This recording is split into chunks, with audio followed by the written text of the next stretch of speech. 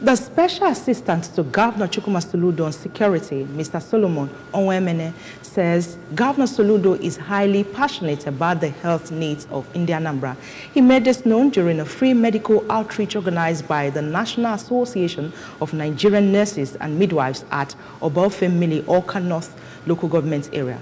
Health correspondent Chibuzo Okoye completes the story.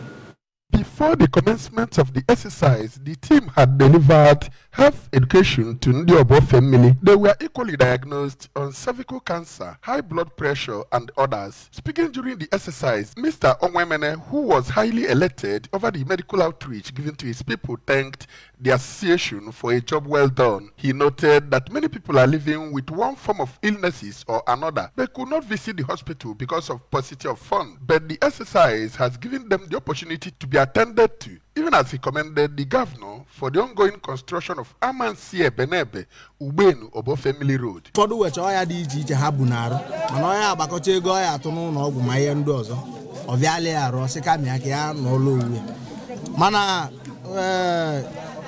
ya bụ gọvanọ anyị o metulie n'obi ihe ndị health had they comfortable, they balanced. The Anambra State Chairman of the National Association of Nigerian Nurses and Midwives, Mrs. Edith Onwuka, said that the free medical outreach is part of the activities to celebrate International Nurses Week, which is to offer free medical services to the people. Mrs. Onwuka revealed that they came with optometrists, nurses, among other health experts that we consult in different areas, including free cervical cancer screening, and asked Ofemmili to always visit their health centers and stop buying drugs from quacks, and that they will also give out delivery kits, free eyeglasses, among numerous other things. We came here with doctors and we came here with nurses, so we are all going to consult in different areas, including free cervical cancer screening.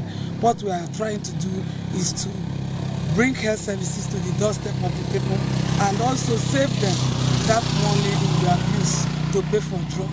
The traditional ruler of the community, Igwe Ezekwesili Madaguna, thanked the team for the exercise and appealed to government to send them a visiting doctor, while a beneficiary, Mr. Roland Madabushi, prayed God to bless their benefactor.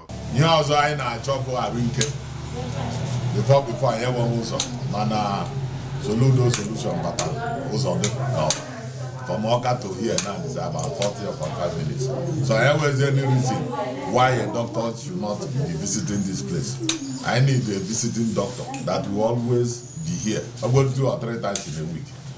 From Ofemmili in Awka North local government area, this is Chibuzo Okoye for ABS News.